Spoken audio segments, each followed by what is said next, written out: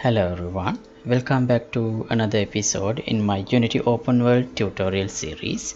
So in this episode we are going to make this character prevent going through colliding objects like this.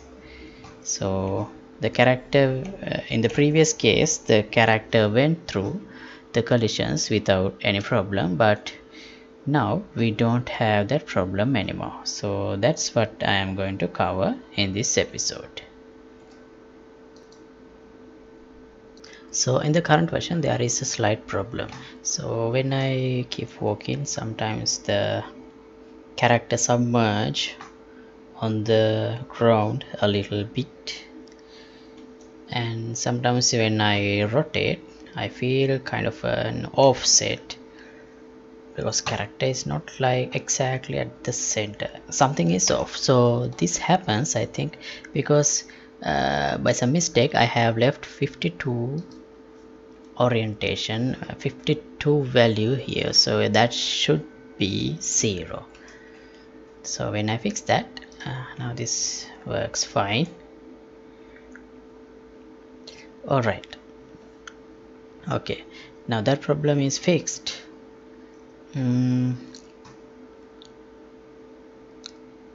Okay, now I want to make this character prevent going through these objects like this. So at the moment it can go through the objects. So in order to prevent such cases we need to use collisions. This object already has collision, it has this box collider. So yeah, now to have collisions we also need to have a collision for this character. So first I'll add a capsule collider.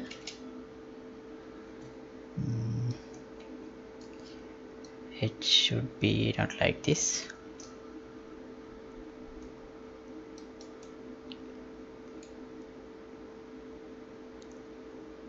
Height, let me increase the height, and the center, they should match with the height of the character. Center should be in the center of the character. 1. Let's set height to 2. Is this correct? Yeah, it seems so. No, I think height is a little too much. 1.6 and the center 0.8. I think that's alright. Yeah, this is better. Okay, now the character has a capsule collider, but still you wouldn't see any difference. See, still it can go through. So that's because we are moving. Oh wait, the character is slightly off the ground. Let me check again. Now it's here.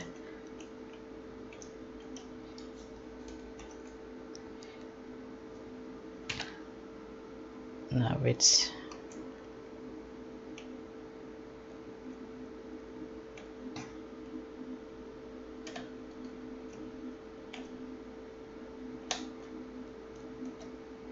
no, it's fine. Okay, so yeah, now I'm going to make this character behave according to physics. That means here what I do is I move the character directly by changing the transform of the character. That means why do I do that?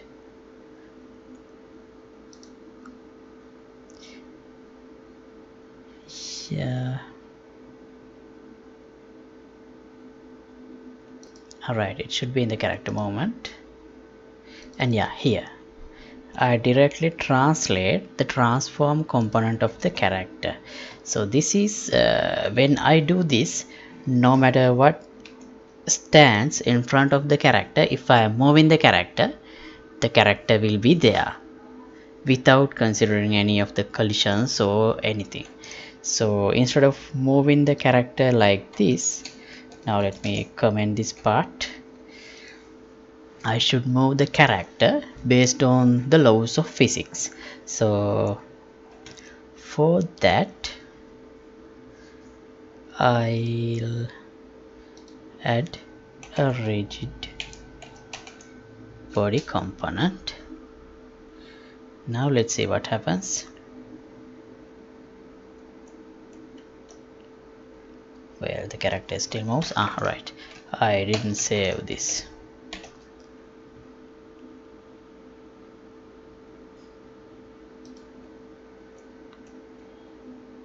So yeah, now the character don't move,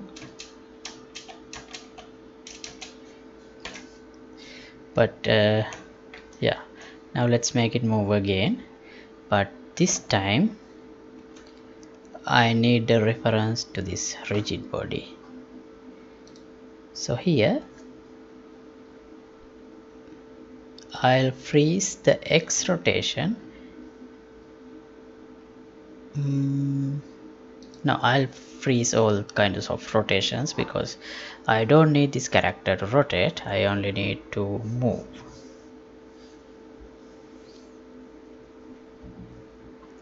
Yeah, let's start somewhere here. So the character should fall down. Yeah, it does happen. Okay. Now in here we need a reference to the rigid body of the character. So I'll define a reference like this in this style.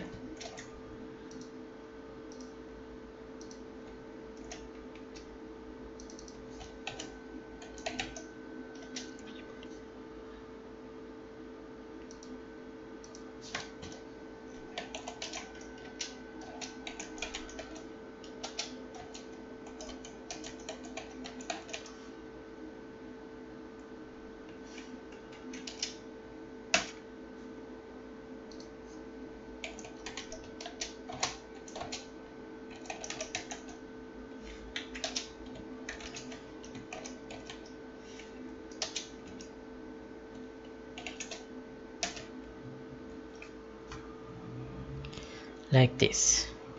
So now I have access to the rigid body component of this character. So since I have attached the rigid body in the same level, same root object of the character, I can get a reference without any issue using this method. Let me add a simple comment here.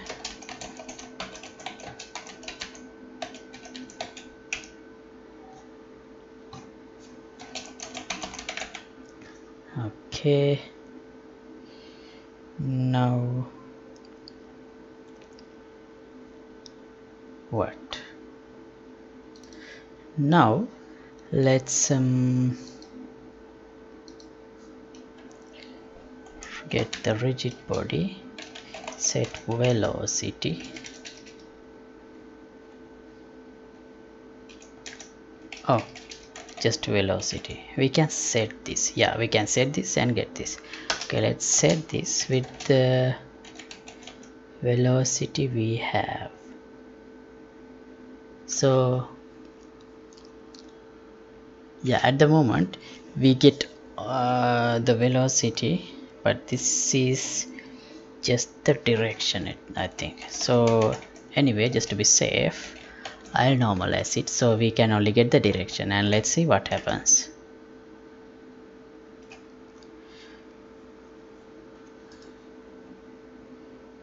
Okay, the character does move, but it's very slow. And yeah, now this time it doesn't go past go through the objects.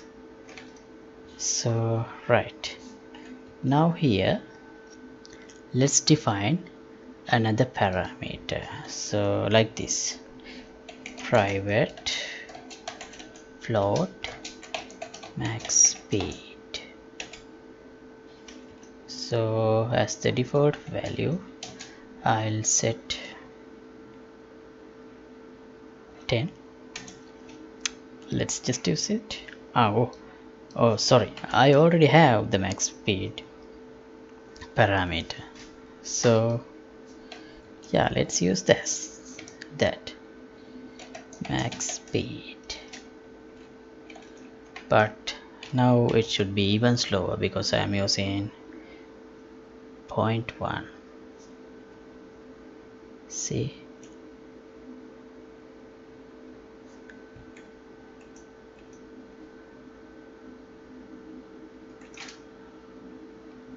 right, yeah, here I can change the max speed. Let's try 10 and see what happens. Now the character falls down very slowly. Yeah, okay. Yeah, that's because here where yeah, that's because here we set the velocity in each frame, and therefore the vertical component also been changed. So I think we shouldn't do that, but let's leave it like this anyway for now,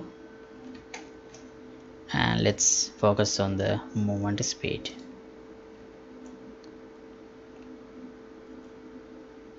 No, I need to fix it, otherwise I can't test it properly. So right, so now here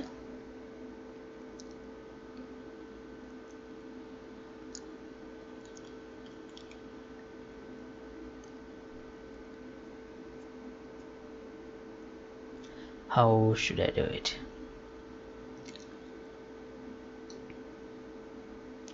Let's do it like this.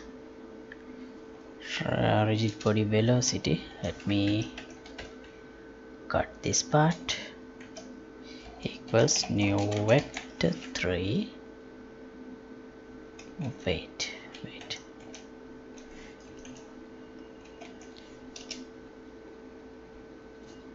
I can't set.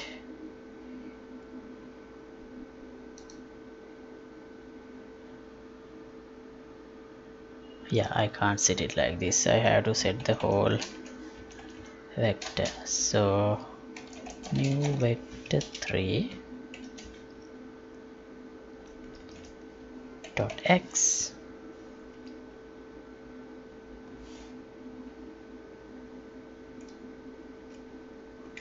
No,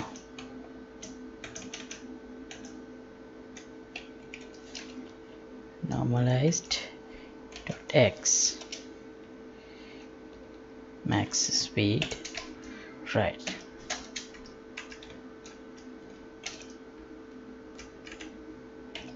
dot z into max speed, and for the y part use the same rigid body velocity dot z. Now I think I am not changing anything. Now it should freely fall down. No, it's not. Why is that?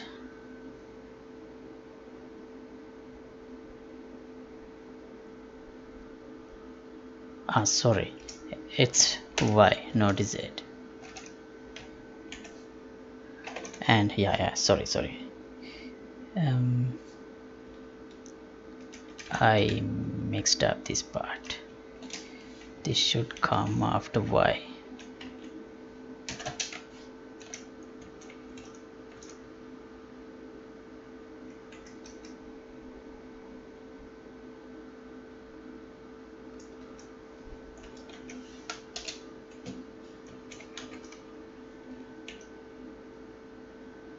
Now it should work. See, yeah, it is working now.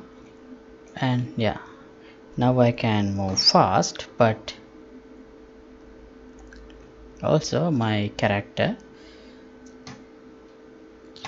don't go through rigid bodies or other colliders. So yeah, alright, so this is what I wanted to do for today.